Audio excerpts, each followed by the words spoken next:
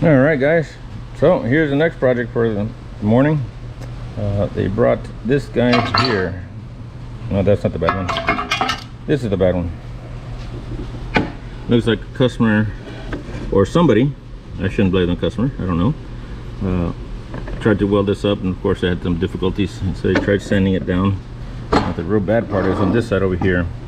What's happening is you can see some cracks that developed, and most likely that's from the expansion and contraction of this, from just getting too hot and cooling off and cracking. Now, as you've seen me do on other things, I'm going to preheat all these things and kind of weld it while it's hot. I'm going to try and prepare this ahead of time beforehand and clean all this junk off, all this stuff off in here.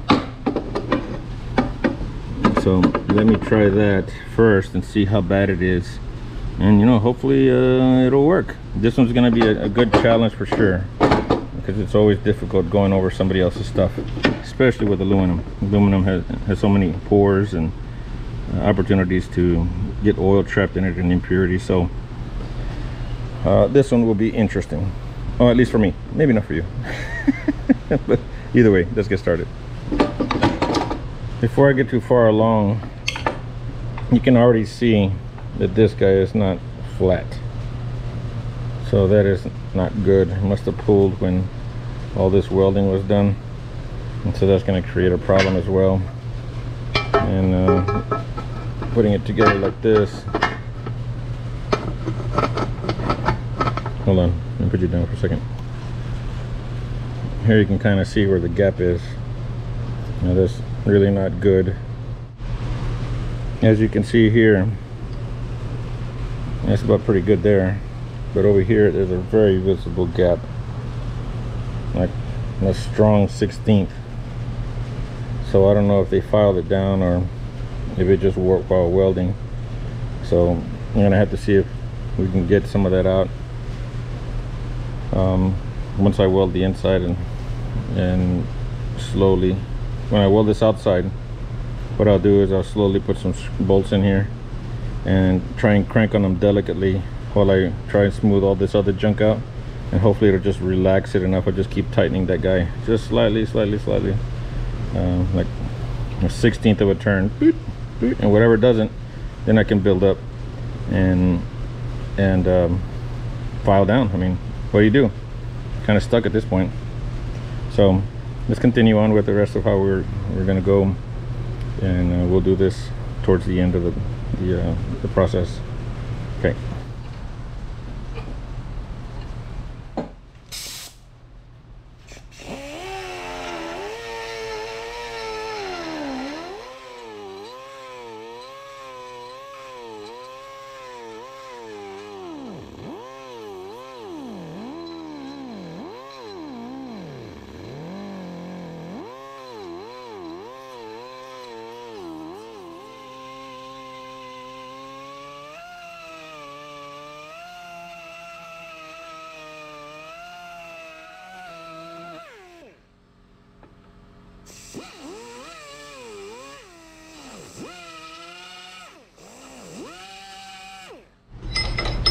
As I was grinding some of this down, you can hear this piece here. It's almost sounded like a layer of something, and you can always hear it.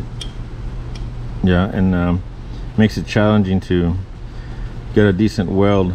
It looks like they laid over some weld, or there's some entrapment of some sort underneath. So I'm gonna go ahead and try and dig all that out. I really hope this is successful, because this is quite the effort for a transfer case. You know, maybe they can find another one, or I don't actually know, or maybe they couldn't find another one, right? So I will be as delicate as I can when I'm putting a new weld on there. Try to put some small little welds, just so that it creates the same thickness of material. That way, you know, I don't add too much stresses along the outer perimeters. So let me see if I can get these little layers off.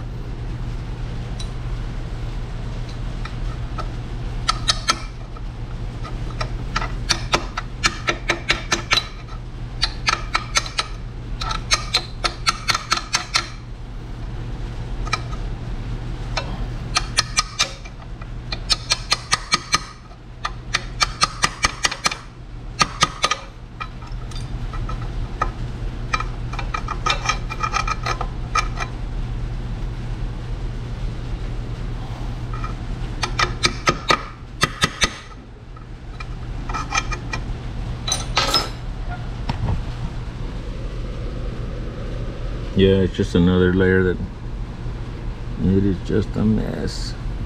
Let me keep digging.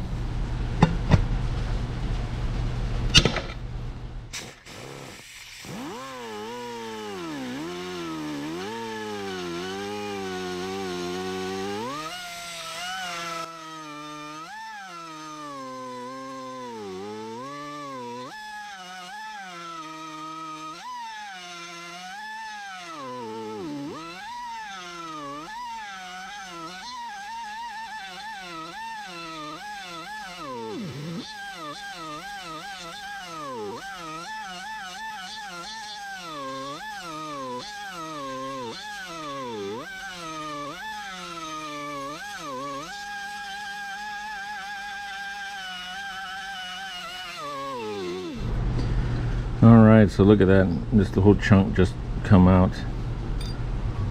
And as I was mentioning before, that's now a hole to the bottom side, to the outside I should say. It was just layer kind of weird. So that is not good. You know, I'm always wondering if I should cut out a square and add a piece of this in its place. You know, instead of having to add so much heat input, pad over pad over pad. That concerns me. Let me turn this thing around and see what it looks like on the back side.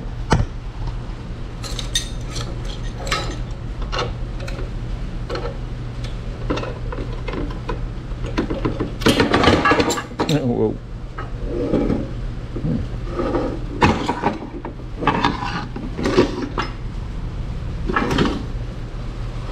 Yeah, so you see there's that hole that's in there.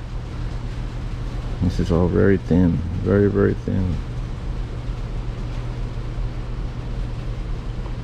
Let me prepare. No, actually, it's hard to say. Let me see. Let me go ahead and weld the inside and leave all these here. That way it creates some kind of thick base for me to weld up onto. And then I can address this outside with the die grinder and clean it all up as best I can. And that may actually work. That way I know that I'm not just going to blow a bunch of holes through that like I did on that cast iron axle. So let me preheat this, clean it up best I can, and weld it from the inside. Run a couple passes. Just a bunch of beads, like a pad of beads like they do in welding school, but of aluminum. All right, let's clean it up and get it hot.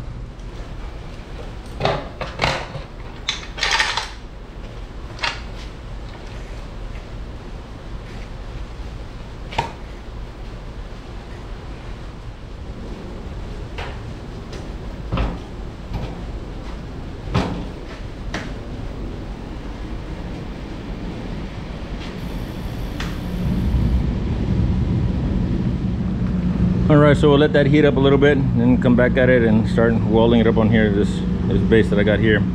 If you notice, it doesn't look like it's directly in front of it. For some reason, this fan shoots off at an angle. It doesn't really shoot straight. So that's where it's hitting. And we just go with it where it works. All right.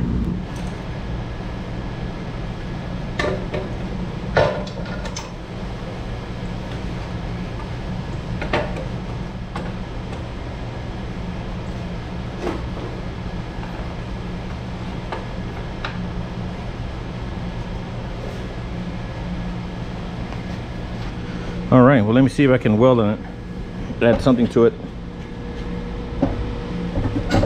I was checking out my camera for watching the welds. Something happened to the SD card, so it's not working, or else I would show you some of the welds that I put on there. But let me see if you can see something. Let's give it a shot.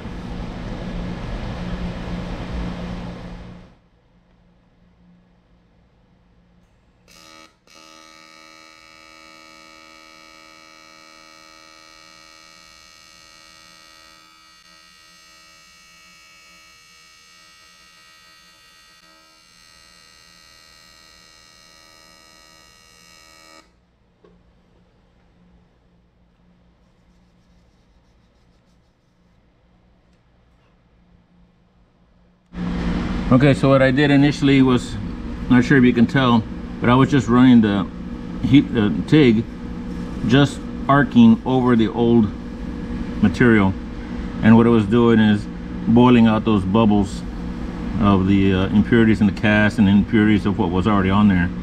And so I'm doing it very slowly, and I do it enough just where it creates a molten puddle. You know, I notice a bubble that's a little more stubborn, I give more amps to it, of course, and then it'll boil out and smooth over, and just kind of keep going over, and may have to go over it a couple times to create a bit of a smooth layer of aluminum, something that will accept the filler metal. And so I'm going to do that in this area here, in this area here, and try and get all of that out. I'm starting to notice it cracking a little bit further down, and I think the crack goes further into this area here, but you know, we're just gonna have to keep at it, see if we can boil all those out. Then I put as shallow of a layer of weld as I can, because this thing basically just needs to keep from leaking, right? And sure, it's got some strength to it, but it should be fine once we put some good solid aluminum instead of this cast. So let me keep boiling all that out and seeing what it looks like afterwards.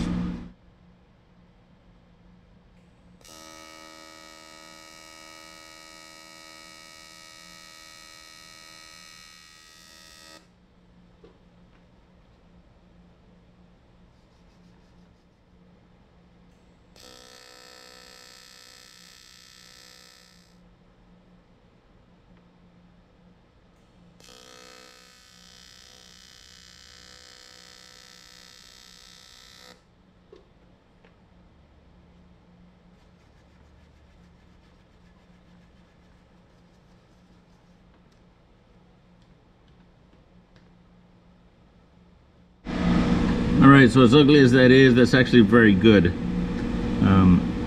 That's about all the bubbles I can boil out of there, and which will be fine because I think I can lay a layer of some welding rod on top of it.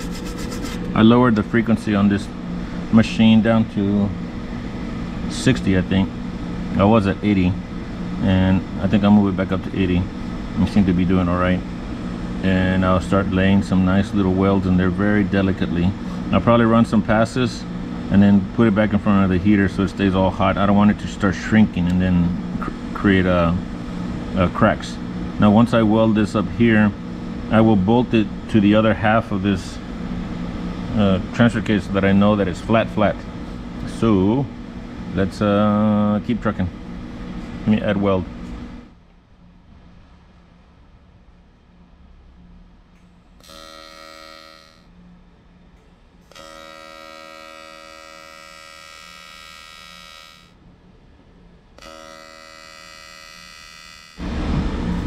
All right, so while this looks like a mess, it looks a little better in person.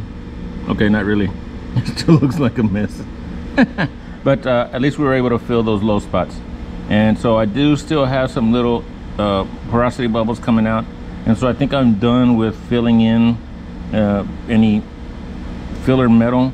So I'm just gonna go back and forth and zigzag and try and blend all that nice and smoothly and boil out the rest of those bubbles. I will have to address some of these that are along this edge right here. I didn't touch those from the beginning, so once I smooth all that out, work my way this way, touch those up, then we can do the outside.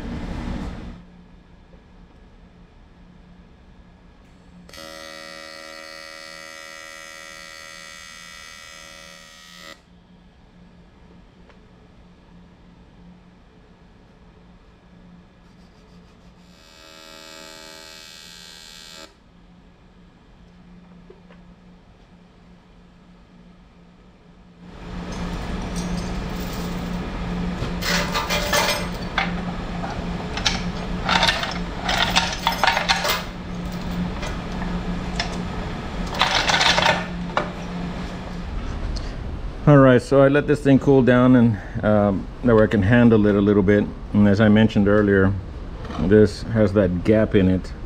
Now that's a pretty strong gap. Now what I'm gonna do is try and clean all this up. This is a lot of mess, a lot of penetration that came through, which is a positive, right? Because you know it boiled through.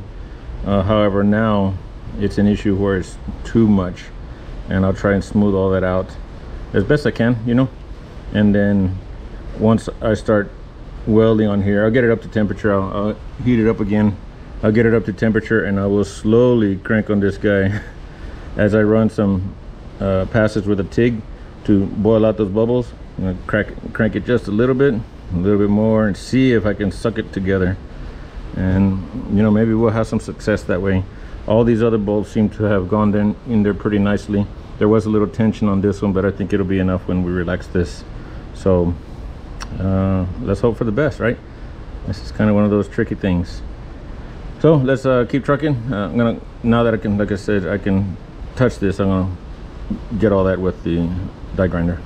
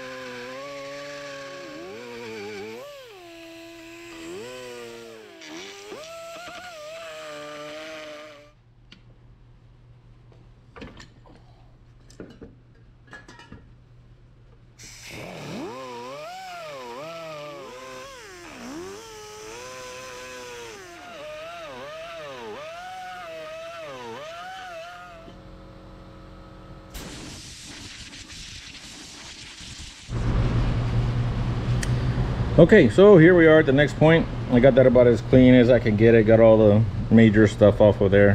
Granted, a lot of stuff's gonna bubble out. I missed a spot. But other than this, you know, major bubbling, it should do okay once I start heating all this up and remelting all this slowly. Like I said, I'll try and crank down on those and get that warp out of it. Let me clean this part up here, and then I'll go ahead and put it on the heat. All right, so this guy is darn near smoking hot. It is pretty warm. Saw some smoke coming out of it earlier, and the gap is still about the same. Actually, it shrunk up a little bit, which is good, but probably because it's all swollen up. So again, I'm going to start heating up this whole area and slowly cranking on this just a little bit. Well, that's pretty tight, so I don't want it to break it. All right, let me put you guys on my stand and get after it.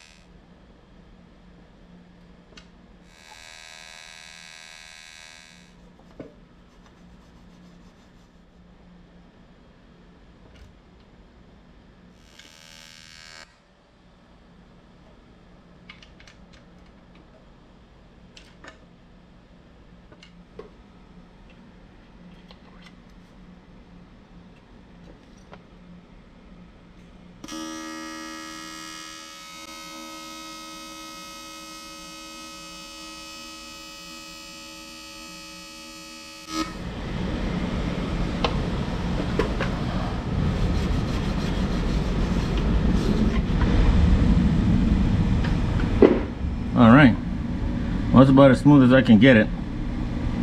Not really pretty, but it's gonna have to do.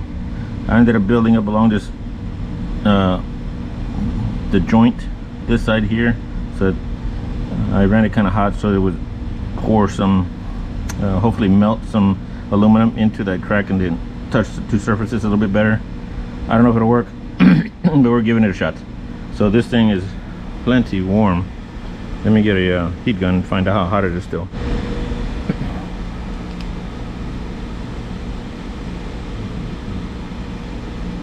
It's pretty warm.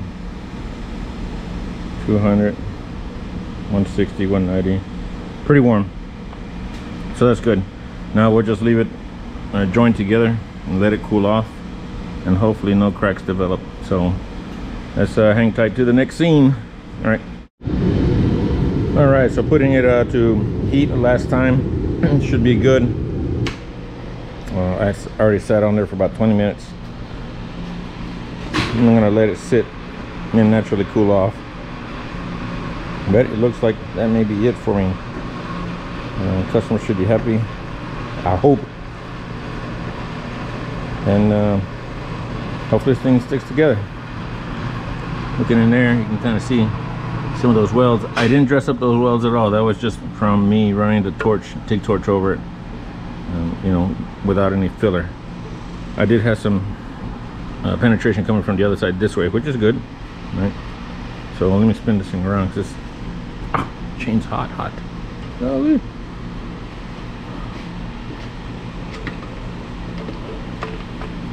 Okay, where'd it go?